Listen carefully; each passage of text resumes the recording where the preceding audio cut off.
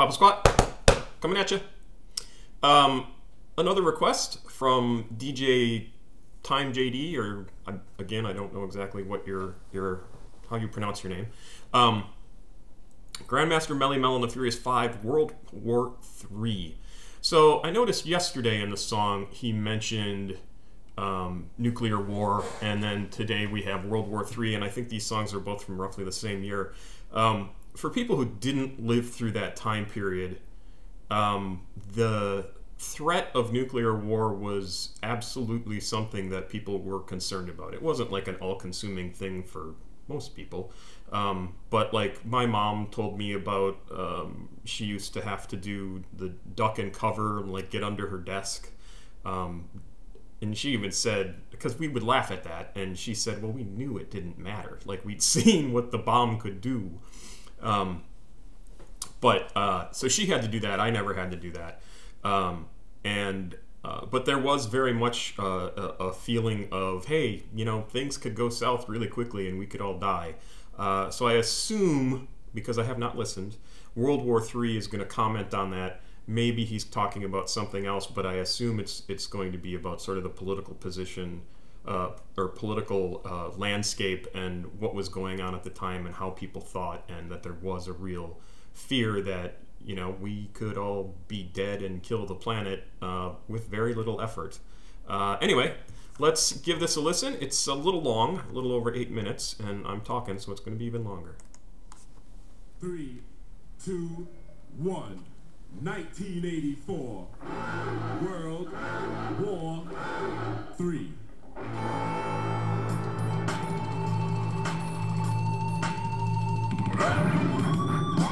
Interesting intro there. Life is a game of business, and in the end we fight. So new young is old, our thought and soul, and everybody thinks they're right. War is a game of business, a game we shouldn't play, because men with guns killed all our sons and threw us all away, and they called it paranoia. It's almost over, but nobody hears what the people say. Paranoia is almost over. Realistically, the bombs are ready. Technically, nuclear by name. Capability, a total destructive, radioactive, death and flame. There was talk of a fiery doom, prophesied since the dawn of time in the world of bloodshed, mass confusion, killer diseases, pollution and crime. Man is in conflict with nature, and that is why there's so much sin. The mother nature's delicate balance will fix it so nobody wins in catastrophic, economically, and nobody hears what the people say. It's the timing, catastrophic. 1,000 miles away from home, a mortally wounded soldier dies, and on the bloodstained battlefield, his life flashes before his eyes. Before he died, the man saw Jesus, and Jesus Christ took his hand, and all the soldiers die in breath. The good Lord took him to the promised land, and there's no people living, people dying, everybody disappeared after world. People living, people crying, break down.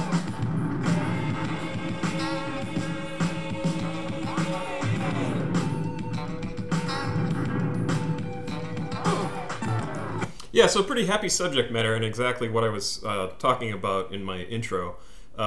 This is stuff that we all thought about and heard on the news every day. We still hear, obviously, about wars going on and soldiers dying overseas, and et cetera, et cetera, et cetera. I liked his line about how war is a business, because it absolutely is. And I've been listening to some books recently about history, and I listened to one on medieval times called A Distant Mirror, and it's so interesting to hear, like, okay, we're gonna go to war because we want to do this thing, we can't get this thing done, so we're gonna stay at war for literally 100 years because it's become so much a part of our industry, our way we make money, that we can't afford to stop going to war. So it's just, I mean, it's absolutely crazy. And this was in the medieval times. Like this was Dark Ages type stuff, 13, 14, 1500s. And yeah, it's still pretty much the same. Like we can't stop going to war because that would put too many businesses in trouble. And so I'm not saying that people are kind of ginning up these reasons to go to war, but like extremism is a pretty handy thing to have to inspire some additional wars and making money. It's sick. Yeah, so interesting so far. Yeah, so let me just play.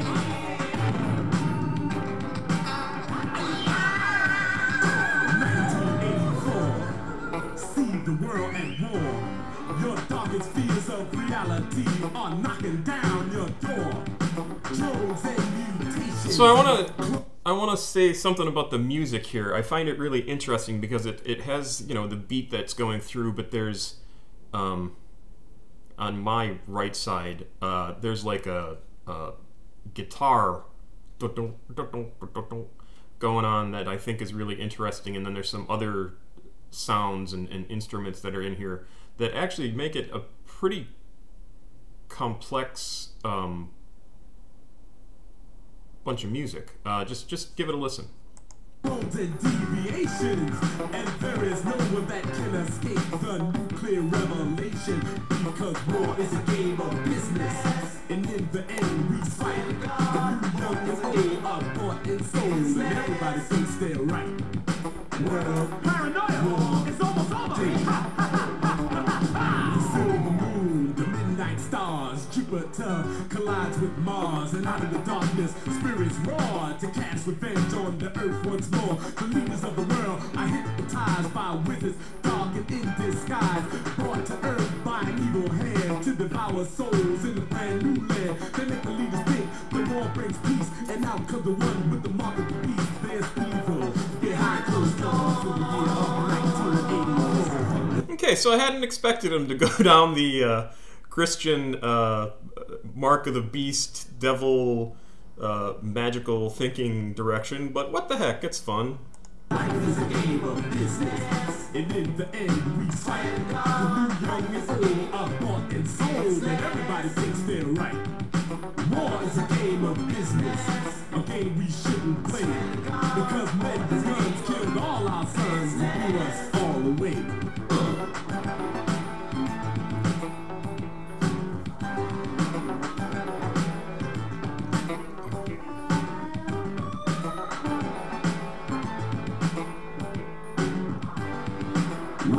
Catastrophic Reaganomics. Long ago, and all too soon, two different wars fought on the moon. One put craters on it first, then we blew it further in the universe. Both of these were nuclear wars, breaking universal law. Then falling stars and meteorites dropped to earth by day and night.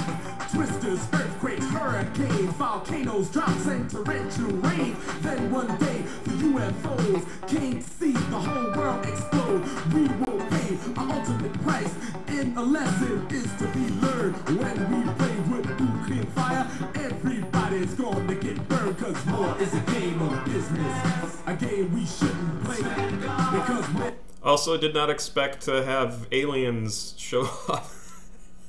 I think Melle would be an interesting person to talk to at this time in his life.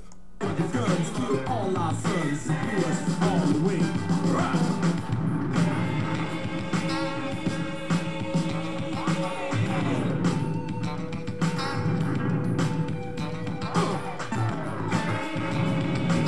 Yeah, so let the music play.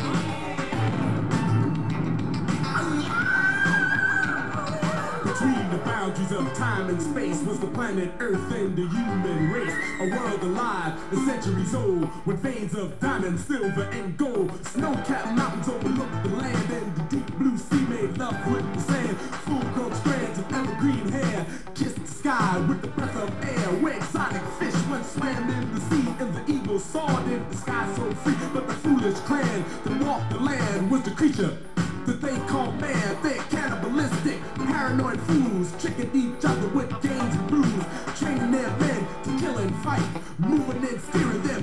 God's might. The only thought that men had in mind was to conquer the world and the rest of mankind. And with the thought that they were right, they gave you permission to take a man's life. The ones you killed fought just as hard, then you even had the nerve to pray to God. But God don't want to hear all your mess when you ain't the one that he laid to rest. The devil's children with no disgrace crushed and killed the human race. And while they got rich off the gains of war, what in the hell were you fighting for? A silly ass medal, a stupid parade for all those innocent people you slayed. And after that you couldn't even get a job, cause fighting that war made you a slob. Sergeant and a major, a corporal lieutenant, titles and positions were all invented.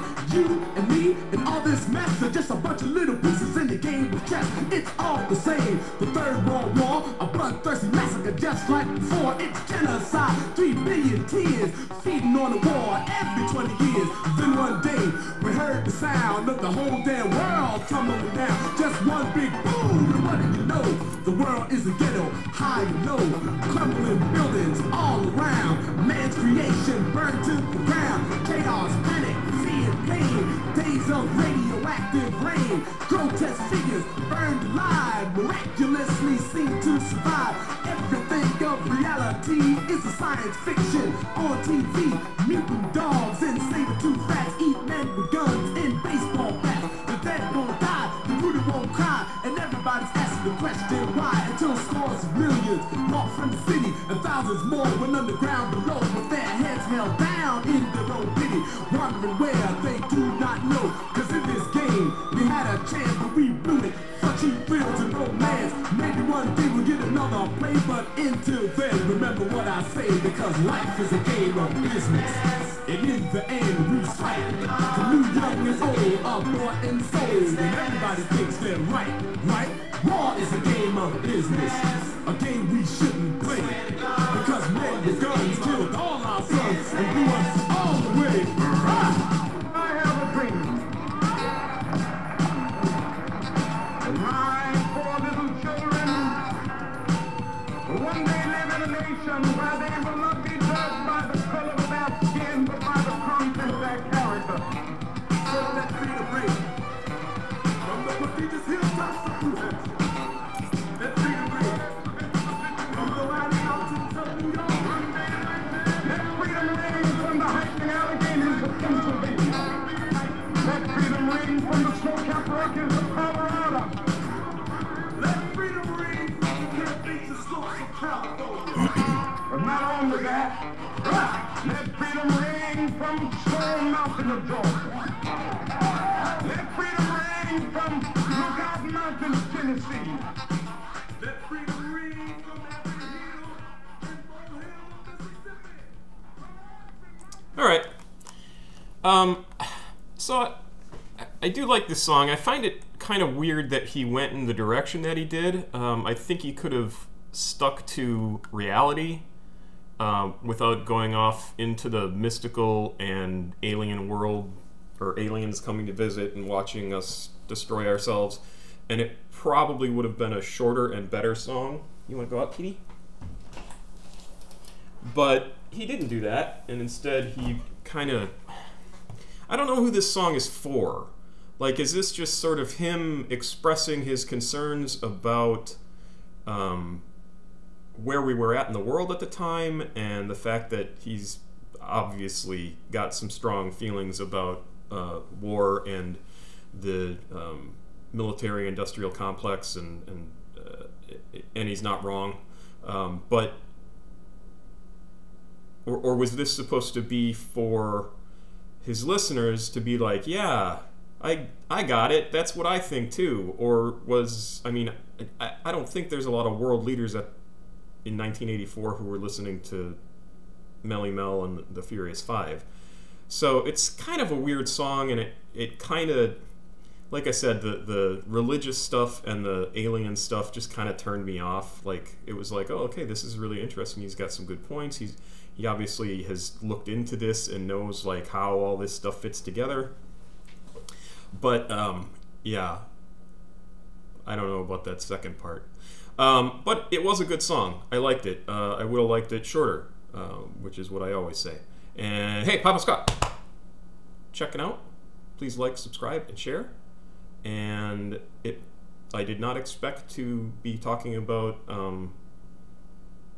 the Middle Ages while listening to a Grandmaster Melle song from 1984. Thanks again. I will talk to you soon. Have a good day.